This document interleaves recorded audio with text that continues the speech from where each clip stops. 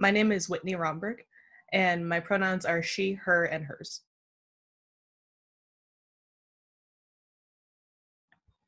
So I'm half Japanese and half French German. I grew up here in California in Monterey County. And though I don't know a lot about my dad's side, my maternal grandmother was born and raised in Hokkaido, Japan. And my grandfather was a Japanese American who grew up in Honolulu, Hawaii. And so both of those cultures have influenced my upbringing here in California. Yeah, so I live in Los Angeles, California. I've been here for about a year and a half.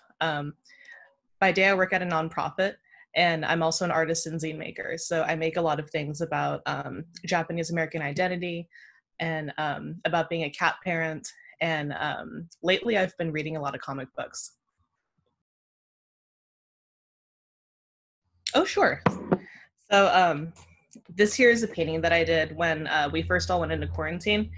I like to keep myself busy, and so when we had a lot of time available, I thought I would be wanting to do all these various things, but I also realized there's value in resting too. So this is a picture of me, and I draw a lot of plants and succulents in my work, so I drew some succulents, and I wrote rest to remind myself to rest.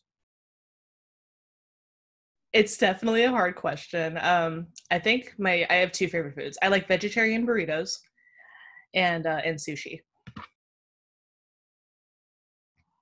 I think the biggest piece of advice I would give is don't be afraid of people or things that might seem different than what you're used to seeing. It's better to stay curious and to learn more about people around you.